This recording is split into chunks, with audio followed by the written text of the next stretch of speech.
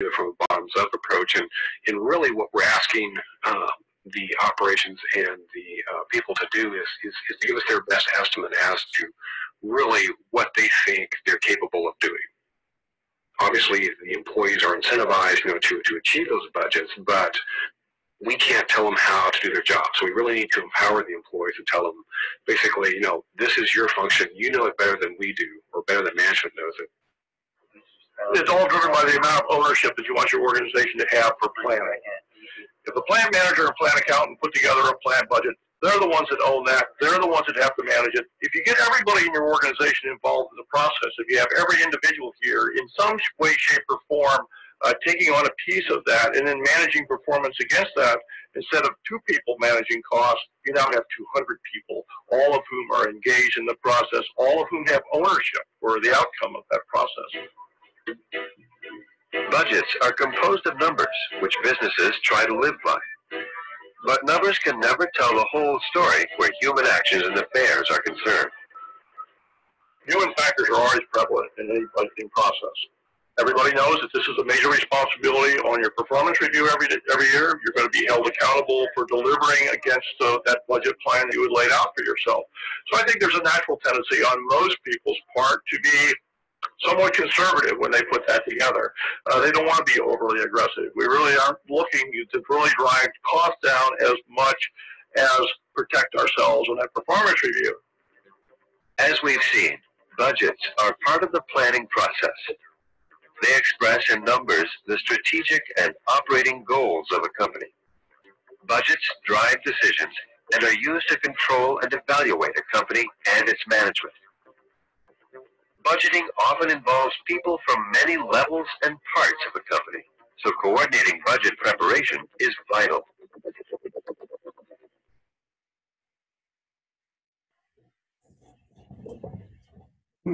Okay, guys. So I would be uploading its assignment 7 regarding the budgeting, and I would be uploading it to our WeChat group and also Blackboard, along with the PPTs as well. So let's take a 10 minutes break, and then we start again with the new chapter.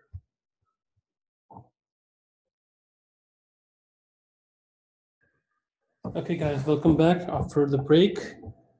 Okay, now we'll start a new chapter, chapter 11, which is performance measurements in decentralized organization. So what do we mean by decentralization? So in decentralization, the decisions are made by the person in charge. It means the person or the lower staff or lower level management, they don't wait for the instruction from the top management. If some situation arises, they have clear guidelines to take decision on the spot. So what are the benefits of decentralization? Number one, top management is free to concentrate on strategy, which means how they want to see the organization in 5 years or in 10 years, this kind of stuff, or what kind of businesses they should acquire or expand, or what new line of products they should introduce. So they talk about the strategy, about the business sustainability. So they just free from the tension that okay, something some new situation occur and the low staff or low level management or the middle level management have requested the solution. So for unstructured problems, yes, you can contact the management because the situation is new. But for common routine situations, you don't need to ask to the top management. You can just take actions at the spot. That's it. So in that case, top management is freed. So lower level decisions often based on better information because they are dealing the customers, the employees directly, so they know the solution. At that time they have the best solution. So lower level managers can respond quickly to customers, right? Rather than just waiting the customer and calling or waiting the email from the top level management. It's time consuming, plus it affects the satisfaction level of the customers as well. Plus lower level managers, they gain experience in decision making as well. So when the managers are, experienced at that level, when they promoted to the top level manager, so they can also decide best because they know the ground realities, and when they go to the top management, it's easy for them to implement the strategy, and or it's easy for them to implement the strategy on all levels because they know that on which level there should be, like, different kind of needs over there, so how to cater that one. Plus, decision making authority leads to job satisfaction as well. So that is also a very, a big part for absenteeism, which means the employees are leaving the organization even the salary is the same. So when the studies have conducted, they find out that, they don't find the meaning of the job in that organization. And what is that? Because they don't have the authority to decide or to involve in decision making. So this also improves job satisfaction as well. So the disadvantages are that the lower level managers, they make decisions, but they don't see bigger picture, right? They don't see, for example, how this decision going to be impacting on our merger or acquisition or whatsoever. So that's why you see nowadays different kinds of like leaks, when one employee is yelling at other employees and a whole of the organization image just, they are defaming the organization. Similarly, there's a normal like conversation, but that conversation, when somebody leaked it, it becomes, the threat to the, organizational sustainability.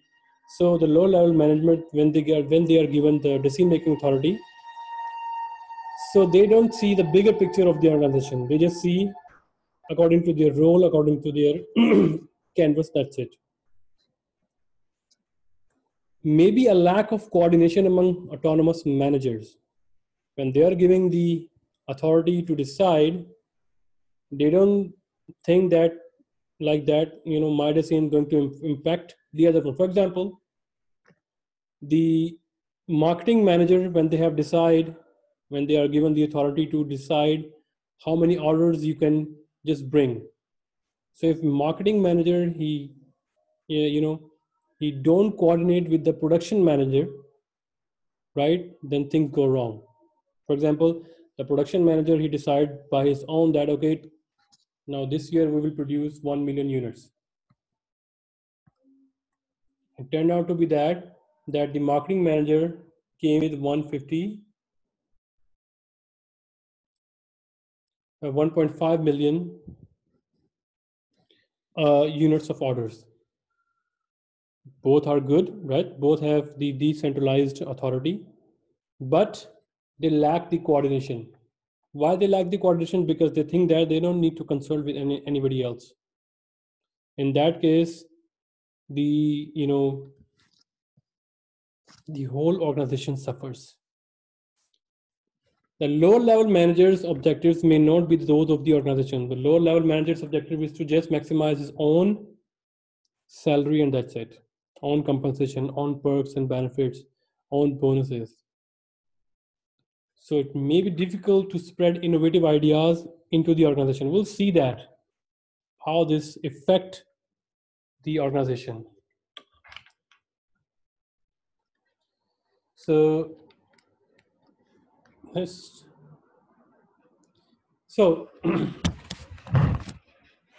the cost, profit, and investment centers. So cost, profit, and investment centers are all known as responsibility centers. So our responsibility centers, who are responsible for the actions or for the decisions that they make. If they are making the cost decisions, then they are responsible for minimizing the cost, not the maximizing the profit, right? So similarly, the cost centers, the profit centers, investment centers, or all three centers. So the departments or the like offices, they are given responsibility. And so managers, the idea of responsibility, center is that managers are responsible of the things that they control, not the other things. Like I just give you the example of the production department and marketing department.